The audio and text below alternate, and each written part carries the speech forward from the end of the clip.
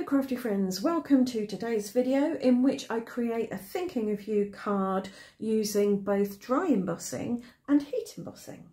Do stick around to the end of the video because I've got a couple of extra ideas to share with you. Right, the first thing that I'm going to do today before I do anything else is I'm going to stamp my sentiment on my card. After yesterday's trials and tribulations, I think that's the best way to go. So I'm going to put a tag here on this part of the card, and that means my sentiment is going to go about there. But to help me get it lined up straight, I've got this grid.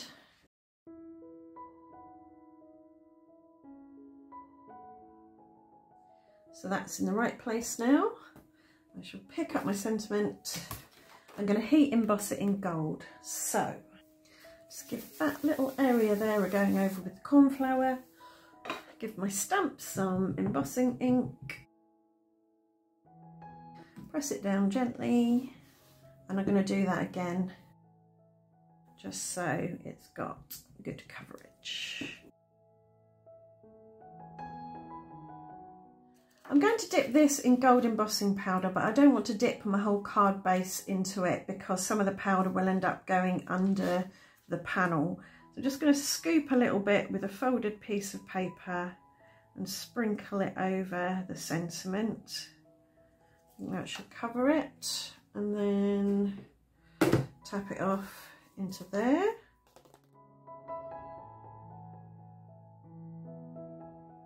The next step is to heat emboss and dry emboss this piece of linen textured cardstock. So that's going to go in there like that. But I'm also going to put some cornflour on my embossing folder to de-static it, de-grease it. And I'm going to brush off the excess with microfiber cloth, because what I'm going to do next is put embossing ink on my embossing folder and then emboss that piece of card. So I've got a re-inker here, and I'm going to put it on this brayer all the way round. Roll it so it's got a good even coverage on my brayer. And then on this side, this is the side with the raised pattern, so it will deboss my paper when I put it on. I'm going to cover the whole area with embossing ink. I'm going to go from both directions to make sure everything gets a good coverage. And we'll put that somewhere where it's not going to stick on everything, and I'm going to wipe up this before I do anything else so we don't get embossing ink where we don't want it. I'm going to put this square face up on the side that I haven't added embossing ink to, and I always do that so that if I accidentally jog my embossing folder while I'm shifting things about, it doesn't matter if it moves about on there. If I were to put it face down on there and then jog it and knock it, that embossing ink will get stuck in the wrong places.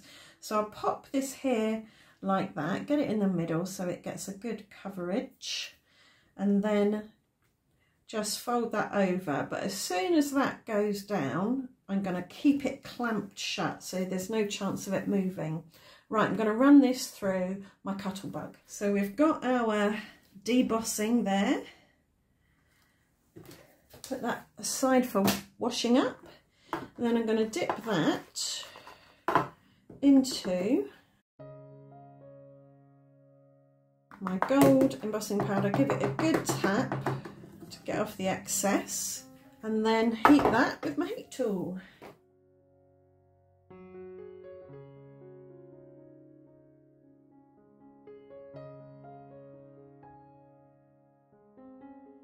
So there we have a really gorgeous gold debossed piece of paper. So now I'm going to cut out a tag from this. This area is a bit cleaner. This has got a bit of extra embossing powder, so the pattern's not quite so clear, but I think what I'll do is go for this cleaner side and capture this big swirl here, and then this I'll keep. That would make a really lovely background behind an aperture, I think. So I think we're going to go for this bit here now. So by die cutting this, it is slightly squished the debossing, but it's still there, it's still textural, so that's fine. If you wanted to avoid that little bit of squishing, you could cut the tag and then do the embossing folder and the heat embossing. And that's what I did with this one, but as you can see, you can't really tell the difference, so you could do it either way. And now I'm going to cut some extra shapes using these dies. This is a floral wreath, and I've got a sycamore leaf, I think. And I'm going to do them from linen textured cardstock so that all my whites match. So there we go, there's the wreath. I've also cut one from vellum because I think I'll do some layering. And there I've got 2 of these. Now I'm going to gold emboss on this again, heat emboss with gold embossing powder. But I'm not going to bother going over that with my anti-static pouch because I want this to be quite heavily embossed. And I've got here an Emboss It dabber from Ranger, which contains clear embossing powder, and I'm going to dab it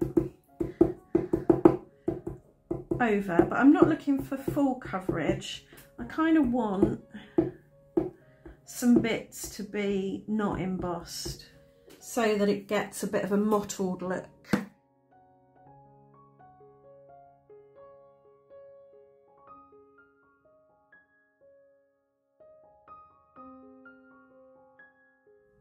Okay, so I'm going to start assembling. I'm going to add my tag with some tape runner.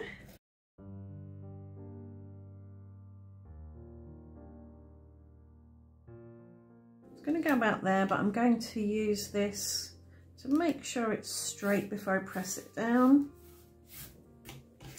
Yep, that looks good.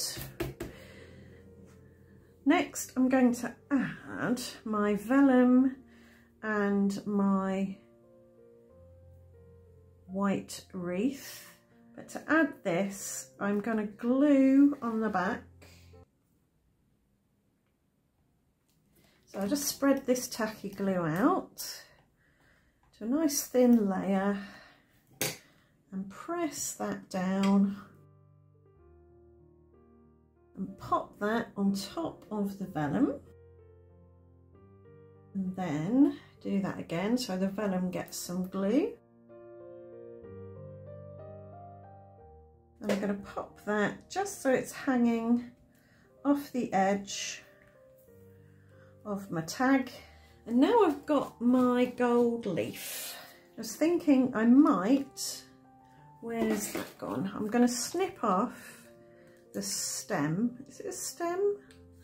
Stalk, that's what you call it, isn't it, when it's a leaf? The stalk, I think. And offset that slightly again so there's a white shadow behind it, and that'll just help it stand out a bit. I'm going to put glue on the back of there to stick this to that so it gets a good sticking down. And then I'm going to put foam behind that.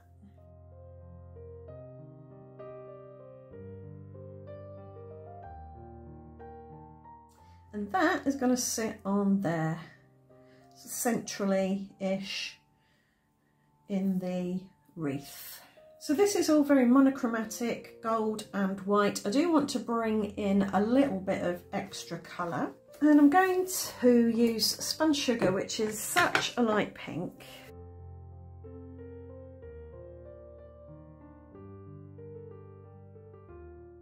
So the addition of colour will be pretty subtle, I think.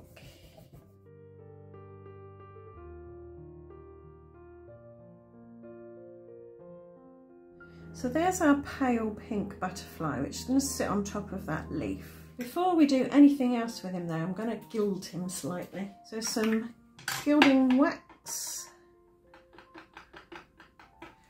And we're going to go in just on the tips of his wings, very subtly. I find it's a good idea to kind of bring your colour in from the edges rather than going straight in. That way you can have more control, I think. And then maybe a little bit down his body. I'm not quite sure what I'm going to do for his body yet. I might give him some enamel dots. I think I will mount him on some vellum. There we go, that helps him stand out a bit. The vellum has the effect of taking the metallic shine out of the gold, but there's plenty of gold on there, so we don't need to worry about that. Time for some mini glue dots to stick him down. Just along his body so that his wings can lift up. I can get this one rolled into a little blob, it will fit behind there nicely. Now I'm thinking, I've got some pinky peachy. I'm just wondering about one of these big enamel dots because he's got quite a fat body there, but I'm not sure now. That, then a couple of smaller ones maybe. Oh, I think that looks all right. It's a little bit different to usual. I think I might just add a couple of enamel dots as well, just to bring a bit of that pink out from the butterfly. Yeah, I think that will do. Actually, I might move this one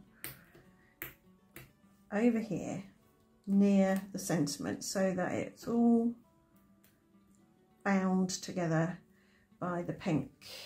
So that one's done. I think I did everything in the right order today, so nothing went wrong. But before I go, I wanted to share a couple of ideas with you. So in case you haven't got any tag dies and you want to add a tag to your card, you can use your trimmer and it's fairly simple. So I'm going to cut a rectangle that's 2.5 inches wide by 4 inches high. Obviously the benefit of doing it this way is that you can cut your tag to be any size you want. Then at a pleasing angle, just cut a corner off. So that's my corner, and what I'm going to do is I'm just going to pop a little bit of tape runner here to make it sticky, and I'm going to take my corner,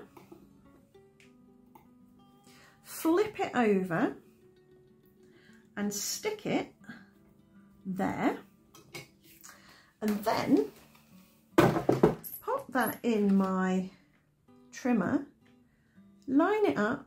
So what I do is I just cut off that corner along the line of the bottom of the triangle, and that way you get a symmetrical corner. Because if you try and do that and then try and cut to try and match that to that, it can be really tricky and frustrating. But if you take your corner, flip it over, stick it down and then cut along the edge of it, you'll get a symmetrical tag.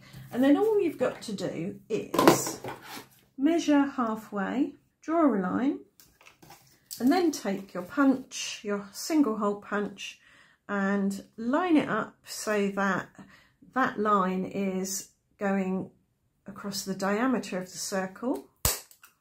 And there you have a tag where everything is where you want it. And the other thing I wanted to show you was what happens when, instead of putting your embossing ink on the raised portion that will deboss your paper, you can put embossing ink on the other side on the, well, it's essentially the raised portion of this side, but this is the embossing side of the folder where the pattern will be raised up.